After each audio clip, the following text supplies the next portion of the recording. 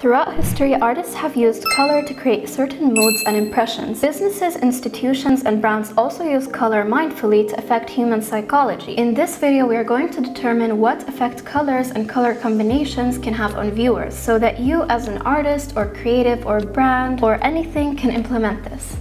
Why do we notice color? Simply for evolutionary and survival functions, to find food, to detect dangers and hazards. Let's begin with the two colors having the greatest emotional range, which are first green. Now, studies show green reduces stress effectively, creates calm and a feeling of connectedness. In history, green is related to health and to luck. If the shade is rich or pastel, then the viewer may relate it to prosperity and wealth. Money takes about this shade of green. I'm going to go zen on you today and mention the spiritual context of green, because I feel it fulfills the other context too. In cultures deeming auras, the green aura is said to have a healing energy and is connected to nature, is love-centered, harmonic, comfortable, communicative, and social. If the shade is muddy though, it's linked to jealousy, blame, and insecurity. The second color with a wide emotional evoking range is blue. If the shade is bright, then it will kindle a sense of tranquility. Brands use blue to kindle trust and security. Perhaps it is why banks use this color often. Facebook also takes this color. Clear blue aura is related to peace, collectedness, intuition, sensitivity, and clarity. Royal blue is a shade which reminds of royalty. Now, if the blue is dark and overused, as it is a cold color, it can create feelings of sadness and sorrow, like here in Picasso's artwork. Swampy blue auras indicate fear of failure, fear of facing the truth, and fear of self-expression.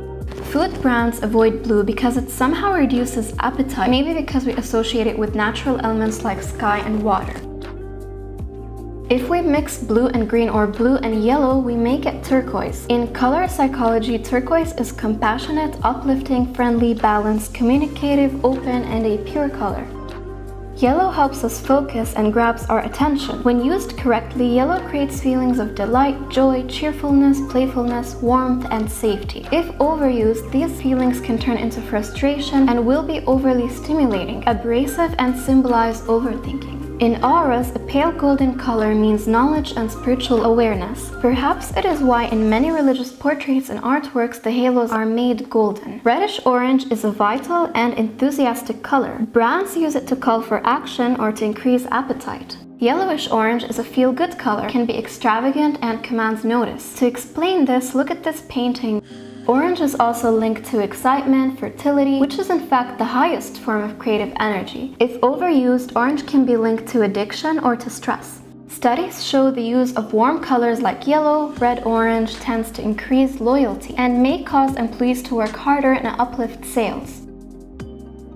Moving on to red. Red is one of the most noticeable colors, the color of blood and berries. Some believe red is the most noticeable color to the human eye for evolutionary reasons. Red can scream aggression or danger or passion. Many brands use red to create urgency in order to push sales. A lighter red, like light coral, will be aligned with affection, love, and maybe innocence.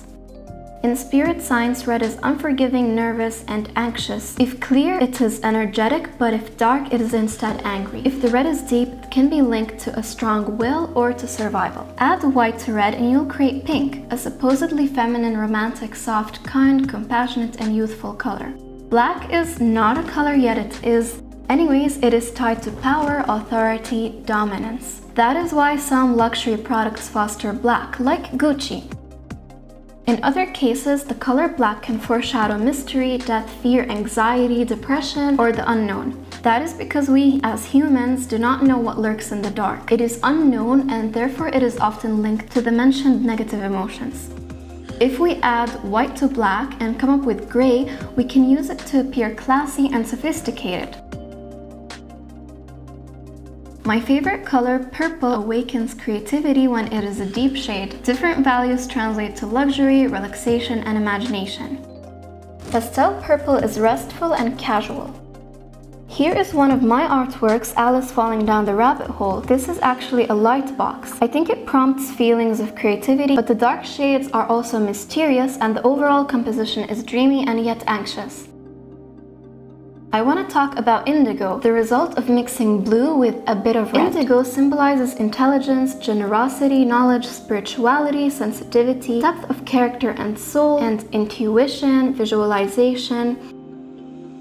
And in Hinduism and in Buddhism, from what I have learned, indigo relates to the third eye. If you look at indigo, it is a very artistic and magical tone. A lavender tinge is dreamy, however, and lighthearted and energetic. Violet symbolizes wisdom, looking into the future, being idealistic and optimistic, and symbolizes leadership and having psychic abilities.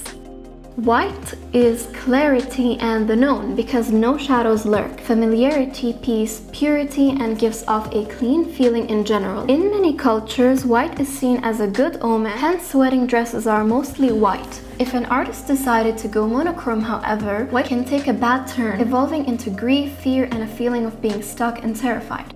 That's it. I hope you benefited and felt inspired from watching this insightful art video. I wish after learning this, you're going to begin expressing how you feel in your art by using color and color combinations, and will be able to create impressive atmospheres with the moods you intend to spark. Good luck on your art journey. Come join me on mine by subscribing to my channel here on YouTube. I post videos to help artists feel inspired and motivated. Other than that, you can buy me a coffee. I will leave the link in the description box.